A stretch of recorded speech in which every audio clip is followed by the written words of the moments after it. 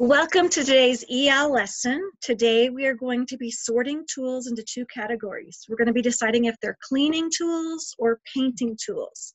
We're also going to read the book Tools, some pages on there, reread a couple of pages on there by Anne Morris. Remember, this book is about different tools and how different people use tools. Those are the two things we're going to be doing in today's lesson. Let me go ahead and share the screen with you so that you can follow along with me. I'm going to go ahead and go back to the beginning. We have two learning targets for today. The first one is I can sort tools into categories. Remember I said earlier we're going to be looking at painting tools and cleaning tools. The second target is I can answer questions about key ideas using photographs and the text tools, this book. Today, when we meet during our Zoom, we have some discussion norms. When you're meeting with a partner, if we go into breakout rooms, you need to remember to listen with your ears with care. Look at the speaker when they're talking. Make sure that you're making eye contact. Remember, we have these eyeballs to remind us to do that. You're going to also be practicing taking turns, so it's a conversation where we share the conversation. I say something, you say something. I say something, you say something. Today, we'll remember this little image of how we should listen. We should listen with care, with our heart, with our brain, with our ears, and with our eyes. As we look at the next page, we're going to reread some pages in the book Tools. We're going to reread page 18 to 27. So when I open up my book and I go to page 18, it says, people use tools to make things. This gentleman is making something or is using something to make a bracelet. He's using a tool to make a bracelet. And we look at the index later on today, we'll see what tool he's using.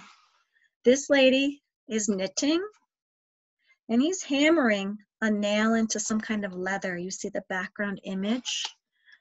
So they're using tools to make things. On the next page, they're using tools to fix things. This gentleman is fixing shoes.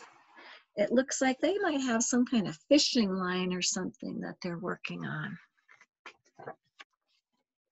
They also use tools to clean. You look at that gentleman, you'll see all the tools in his hand. I see a shovel, a broom, maybe some kind of tongs.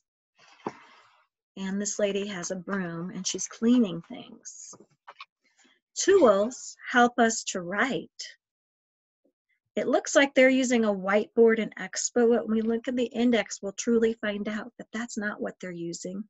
They are from a different country and we'll find out where and what they're using. And also, people use tools to count. So two different classrooms in different countries. And draw. People use tools to draw and paint.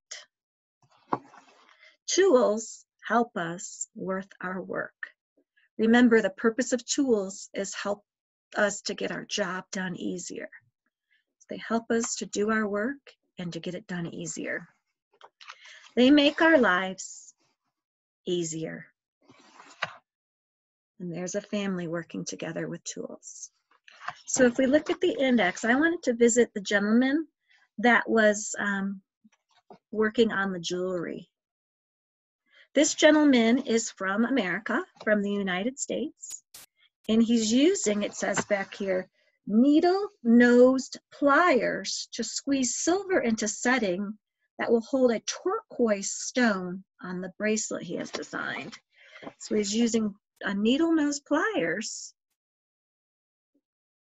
to put stone and metal into the bracelet that he's making.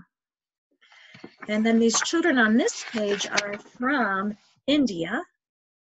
And they're not using a whiteboard and expo like we use. Instead, they're using, it says on here, homemade pens and wooden slates instead of paper and pencil. After class, the slates will be whitewashed so they can be again used the next day. So I hope you enjoyed looking closer at that story and seeing how people use tools in different ways to get the job done. Now we are going to look closely at a picture, and you're going to think about which categories the picture goes in. So you're going to look closely with your magnifying glass. You're going to think with your brain, which category does this picture go into? And you're going to match each picture to the category. I'm going to stop sharing for just a second because I need to scramble up the pages. I was playing with it earlier, or the pictures, and I forgot to unscramble them. So I want them to be scrambled so that you can do the thinking and not me.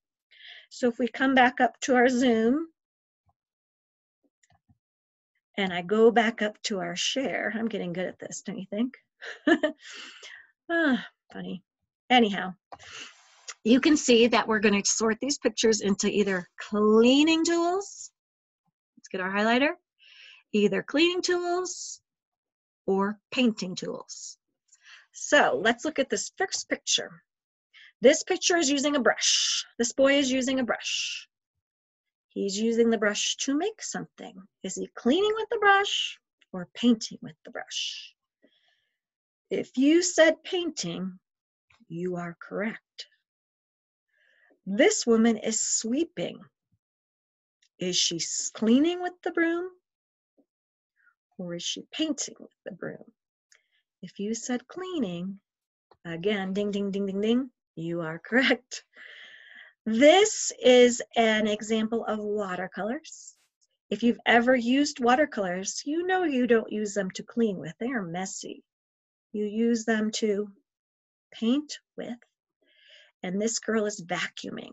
She's not painting with the vacuum. She is cleaning with the vacuum. I think you guys got all of those right. We have 2 painting and 2 cleaning. Now it's time to do your writing. Today's writing is going to have you think about this question. What is a tool that you use? I want you to think about a tool that you use to either clean with or paint with.